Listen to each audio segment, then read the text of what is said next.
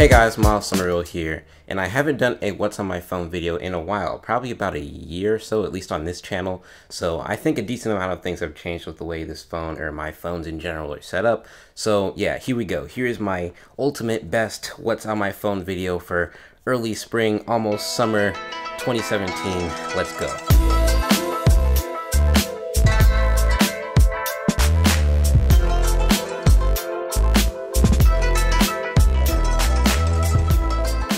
So the phone I've been using for the past 4 or 5 days has been the OnePlus 3T in the almighty midnight black colorway, and this phone just looks phenomenal, period. Like, there's really nothing else to say about it. It's just a really, really nice looking phone. So when it comes to what I'm running on the phone, that would be a rooted copy of the latest Oxygen OS beta, and the 3T is one of the only phones that I can be satisfied with running the stock ROM on, because it basically runs and feels like a custom ROM with a very pure Android look and feel. So as you can see, I kind of have an all dark theme going on here, and I'm doing this firstly with a built-in Oxygen OS dark theme, and I'm getting all of my apps to look this way through a substratum theme called Swift Dark.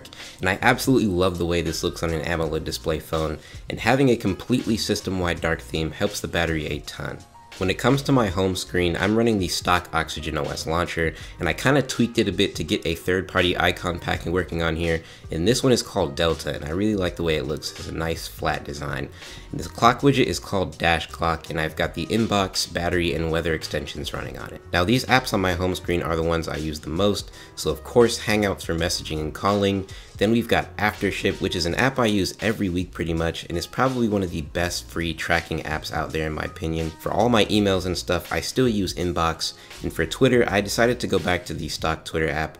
I was previously using Phoenix, but I kind of got tired of it. And then for some of my tech news and downloading ROMs and stuff, I use XDA Labs. So if you're an XDA member and you're active and you haven't heard of this app, you should really check it out. I do use Snapchat, but I'm not even going to bother giving it out because I don't ever post anything publicly. And of course, I use Instagram and YouTube every day as well. Now for checking the weather, lately I've been using the Today Weather app, and it's hands down the cleanest free weather app for Android out there, period. The dark theme plays really well with AMOLED displays, and it basically has all the weather info you could possibly need. Just look at these animations too, they're really, really slick. It also gives you all types of cool little details, like it'll show you info on sunrises and sunsets, when we'll have the next new moon, and info on the wind direction and speeds.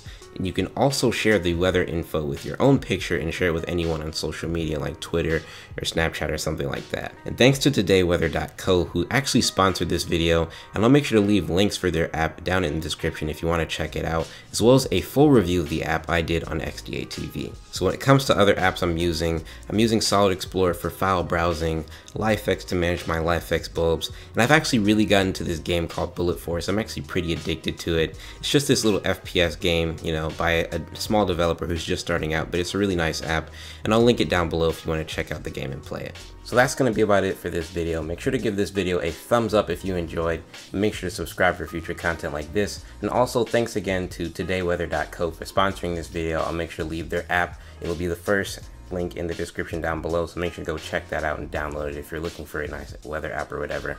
So yeah, thanks again for watching, and I'll talk to you guys in the next video.